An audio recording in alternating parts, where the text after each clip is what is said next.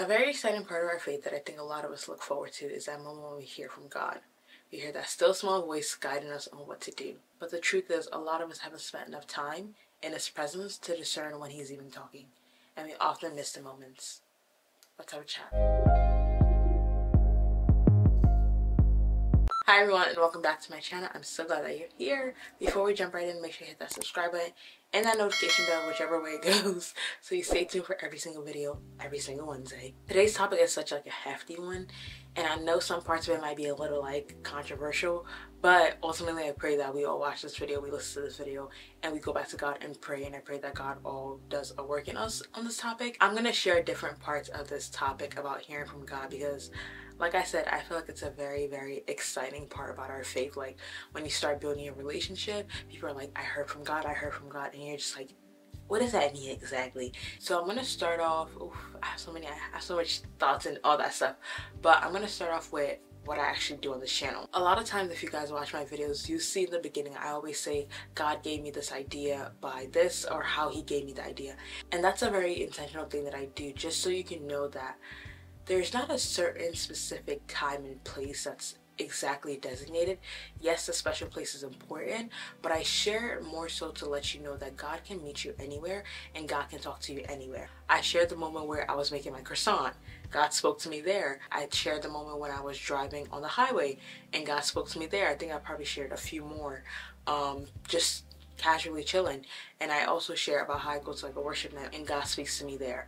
I share those different examples because I want to open our mind up to the idea that God can really speak to you anywhere, anytime, any place, if you're constantly connected to Him, if you're constantly just conscious about God. When we make an active choice to make God part of our daily lives, and I think when you look for God in certain things, it's almost like you can't not help but hear Him. For some people, it is an audible voice that they hear. For some people, it just feels like a flood of ideas or flood of thoughts, and that's God speaking to you. Sometimes it comes through dreams.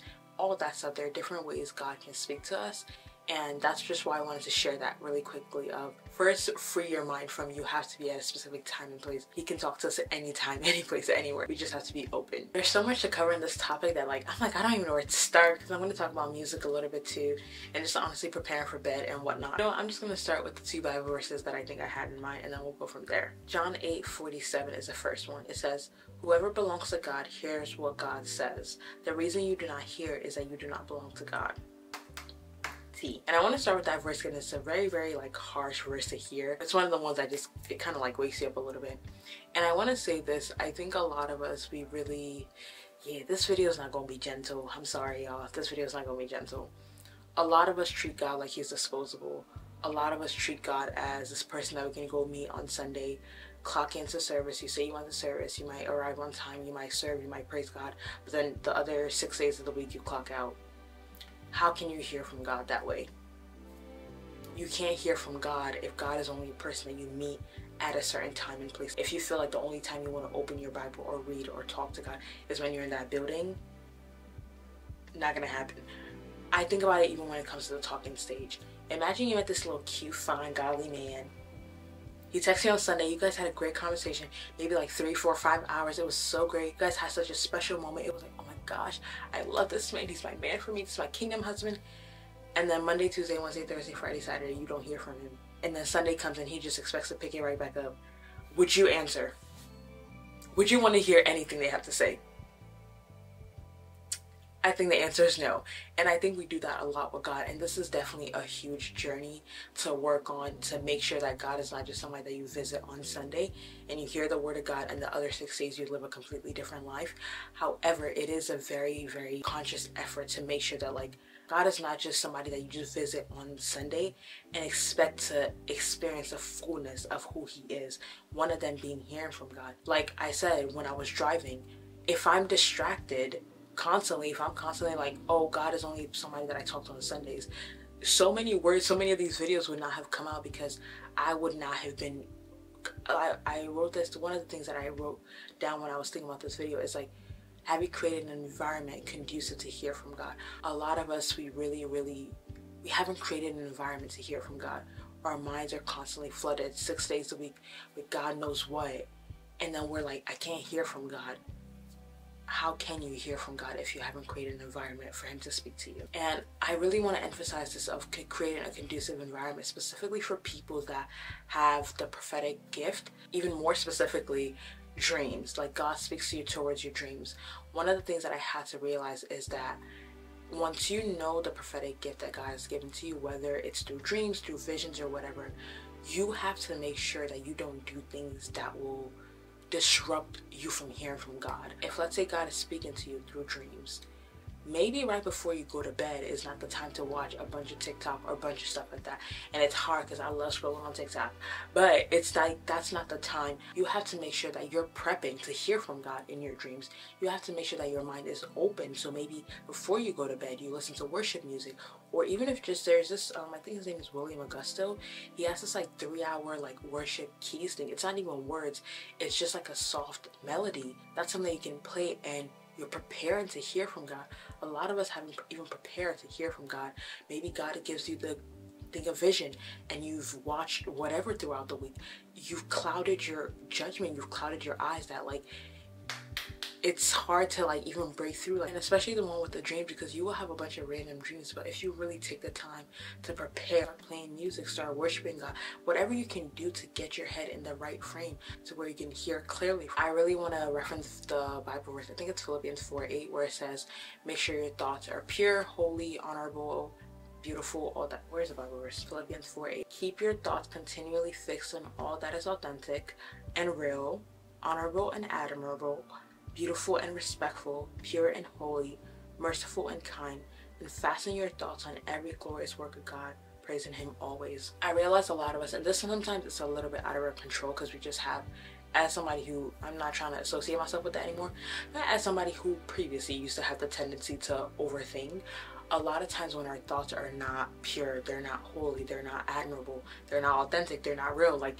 whether you're daydreaming, you're fascinating, a lot of times that makes it hard for God to speak to us because your thoughts are there's so much noise around you that like you couldn't even decipher God's voice out of the many voices that you're probably hearing or all the things that are in your mind. So that's also one of the reasons why I wanted to lean into the music part. And I'm going to share a little bit of a moment where I kind of realized like the importance of the music we listen to. Can Christians listen to secular music? I'm not going to tell you yes or no. I'm going to share my story and we'll go from there. But basically, as we all know, secular music is pretty much any music that's not like Christian or gospel, whatnot. And I remember there was this wedding video that I like to watch. My friend Faith probably knows what wedding video I'm talking about. I just love that wedding video. It's so cute. And I watched that wedding video about like 2 or 3 times at that point. I watched it more. But I noticed I started to have thoughts that were not good.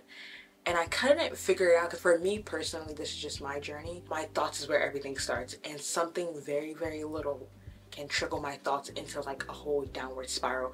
And it's one of those things that kind of sucks because it's kind of like, dang, I gotta be sensitive to everything. It's like the music I listen to, what I watch, all that. It's like, it's annoying that I have to be so like sensitive, but I know that these things affect me. And it's something that I have to be very, very cautious of. Basically, I watched the wedding video. I watched it, like I said, 2 or 3 times. And I noticed that my thoughts were just a little funky the next like week or so. And I was like, yo, what is that? Like, I've been doing well. I'm like, I've been in my word. I've been praying to God. I've been very mindful of what I watch or what I listen to. I wasn't really listening to any secular music for the most part. I was like, that's very strange. And then I was watching the wedding video again. And then there was a part where there was a song that came up. And I was like, oh, that's why my thoughts have been astray. It was a part of the song that, I'm not going to sing it because it's just inappropriate, but it was an inappropriate part of the song. Like I said, secular music is a very, very hard one to cut off, but it's one where I feel like the enemy really uses us to, 1, stop us from hearing God, and 2, attack our thoughts. And for me, I don't really listen to secular music that much. I mainly listen to gospel music, and even the secular music that I listen to, they're more so like love songs, maybe like some in like my language, or even the ones, even Nigerian music that I feel like they're not titled gospels, especially the one in my language.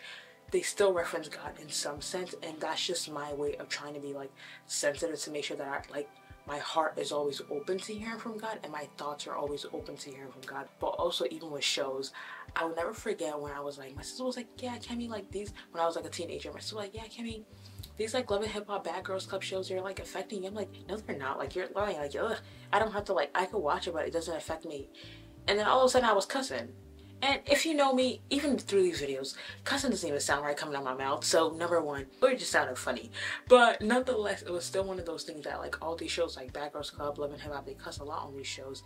And I noticed that it was coming into my language. And then I was like, okay, you know what? Let me stop watching them eventually. I stopped watching them and all of a sudden, guess who wasn't cussing anymore? And another example that I'm going to share is with the gym. And this is where I really struggle with cutting out secular music, because it's like 6 a.m. in the gym. If I was not listening to like Chirac or like something like, or like Pop Smoke or like just something that's like rah rah rah, I was like, how can I get through my worship with listen to like I exalt? I'm joking around, but like it's so serious, because like a lot of Christian music for the most part, they're more like, they're slow, they're a little chill. I was like, God, like I need like I literally had a playlist that I call a trap that I used to play in the gym. Stuff like Dreams and Nightmare at 6 a.m. in the morning. How can I possibly hear from God if I started my day? And at that point, when I was going to the gym, I would do my little prayer and then I'll go to the gym, work out. During that time, I'll be listening to music and then maybe come back and read my word. I was not that safe sometimes. So again, sometimes I wasn't even in my word. And it was just like, that's how I started my day, of listening to stuff like Dream. Let me look at the songs on this playlist. I had Gucci Flip Flop. I had Geeked. I had, oh my days. I had Sicko Mode. I had Pop Smoke in here. Yeah, Dreams and Nightmare, Party Girl, Ballin' by Mustard and Roddy Ricch. This is a very old playlist, as you can tell by the song. Dior, Chirac, like Only by Nick. The first thing in the morning, I flooded my thoughts with stuff. And then sometimes you go throughout your day, you're like, why am I a little bit sad? Why am I a little bit this? A lot of it comes back to what we hear. A lot of it comes back to what we listen to. You really have to be mindful of what you're listening to. And I know it's not an easy one to cut out, and it is like a change. And I know a lot of people have been listening to like Christian rap or like Afrobeats gospel.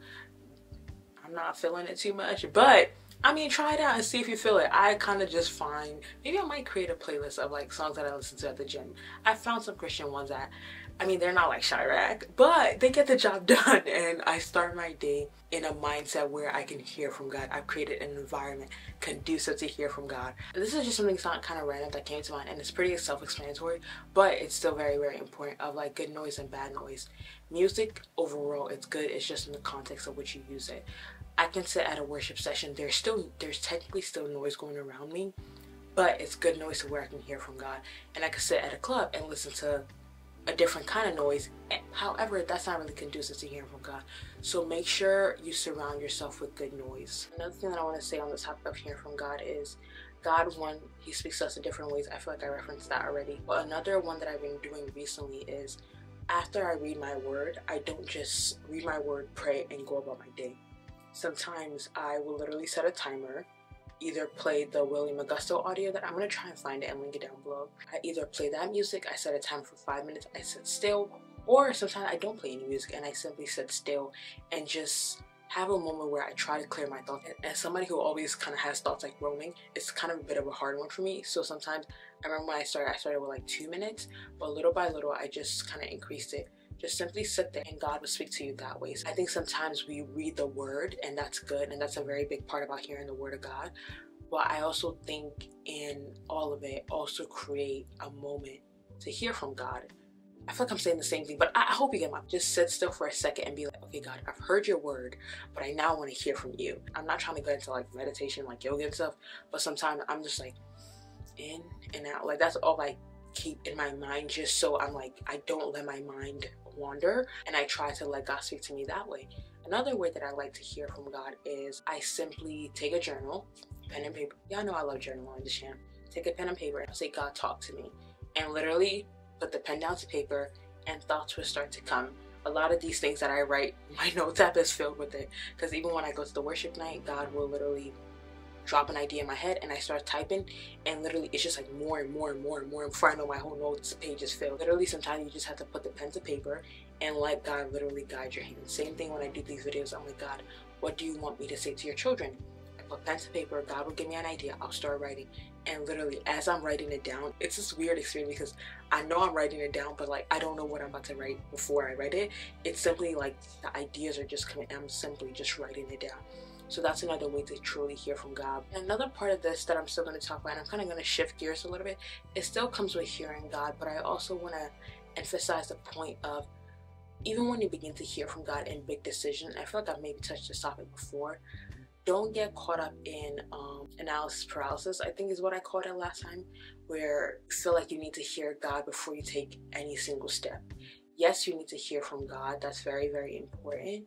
But one of the beautiful things about dwelling in His presence and walking with God is that, like, you won't, I'm trying to word this correctly, you won't exactly need to hear the direct words of like, take this path, but you will know that that's a path that God wants for you. And I'm going to use a story in the Bible to kind of like help bring this to life, because I think a lot of us, we get in the mindset of like, God, give me a sign. It's like, God, if this is what you want me to do, let me see an orange car or something like that. And that's our way of like communicating with God and hearing from God. And while I think that's important, I think there comes a point where you can't pray those prayers anymore. Think about the story of Zechariah and Elizabeth and Mary. And this was just my personal revelation. This is how I feel like God kind of dropped in my spirit. Again, go back to God, pray about it, but this is just what I felt like He revealed to me. So Elizabeth got pregnant around the same time Mary got pregnant, and Zechariah and Elizabeth, they were very old, and Zechariah was kind of like, yo, how would this happen? Like, my wife is old, like childbearing age past, all that stuff like that. And then until it happened, Zechariah was mute. And Mary too, who was a virgin, who her situation too looked impossible, and she kind of asked God like, hey, like, how is this gonna happen? And then God sent Angel Gabriel to kind of explain to her who Jesus Christ would be. And then she was like, okay, cool, I'm excited for it. I think about both of those situations, that Zechariah and Mary, they both kind of asked God like, how would this happen? However, Mary was sent Angel Gabriel and Zechariah was made mute. I think about this in the sense that there are certain things that you can do at the beginning of your journey that in the latter end of your journey, you should kind of know what God wants you to do. So Mary, of course, was a lot younger than Zechariah. Zechariah had been through earth. At that point, he's eating the solid fruit of God. They talk about milk and solid fruit. Mary might have still been eating, like, still been drinking milk at that point. But Zechariah, he was eating solid fruit. There will come a point in your faith with God where somebody said that she was like, it's almost like common sense, but in a way where, like, you just know that God is with you on this path. I hope that is really making sense. But I really just wanted to drop that in there of also, like, it's important to hear from God before you take any big steps in your life. However, don't get in the mindset of, God, I need a sign, God, I need a sign, God, I need a sign.